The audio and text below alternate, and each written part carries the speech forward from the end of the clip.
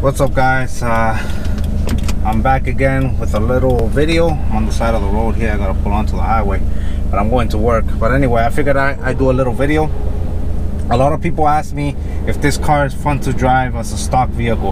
Hey, you know, they'd be like, hey, is your STi stock, is it fun to drive? Do you still like it? Are you plan on modding it? Yes, I'm planning on modding it, but as a stock vehicle, I think it's great. Pull onto the highway here.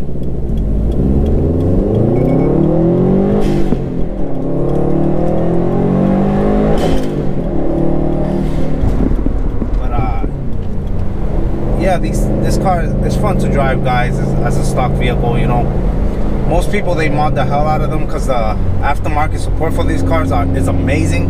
You could do so much with these cars, but as easy as it is to get parts for these cars, it's really easy to blow them up.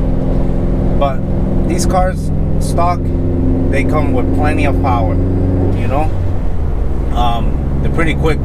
Unless you're gonna take it to the track, that's when most people mod them. It's quick enough.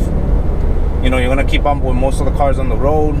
Again, I'm not saying that you're gonna freaking gap a Corvette or something like that, but most vehicles, you won't have a problem with them. You know, right out of the box, these stock vehicles, they look awesome, they perform very well.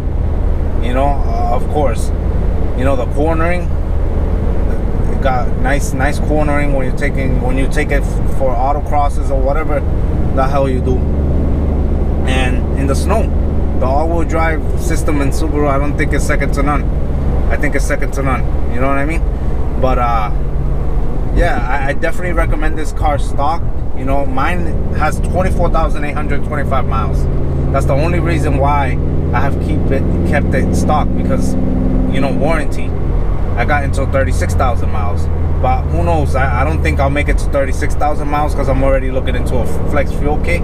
Since E85, you know, the gains to E85 are amazing. You know, you get a nice boost of power with E85, and it's awesome. You know, most people love it. They have no complaints. But yeah, I'm looking into a flex fuel kit right now to get for this vehicle. But once again, guys, these STIs stock, even WRX, they're fun. They're fun. They have enough power, plenty of power, I would say. And they're fun cars, you know. They're awesome to drive, awesome in the snow.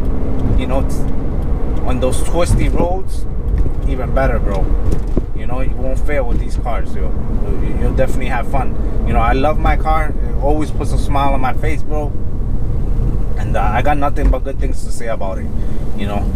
Please do your research first before you buy these cars. Just a little, you know, like every other car, they have little quirks and little things that you know, fuck up or whatever. But maintenance is a big thing with these cars. Oil changes and shit like that, you gotta stay on top of it, and your car will be good. But anyway, guys, I just wanted to give you a little, like a quick answer to if an STi, a stock STi, is fun to drive. I will say this. These cars definitely has enough power, bro. They sound amazing. The rumble is freaking awesome. Can't go wrong with that Subaru rumble, dude. It's a shame that they did away with it with the FA motor, but I understand new technology, better parts, better turbo, shit like that. You know, so once again, guys, have a good day. Like, comment, and subscribe, and I'll see you on the next one.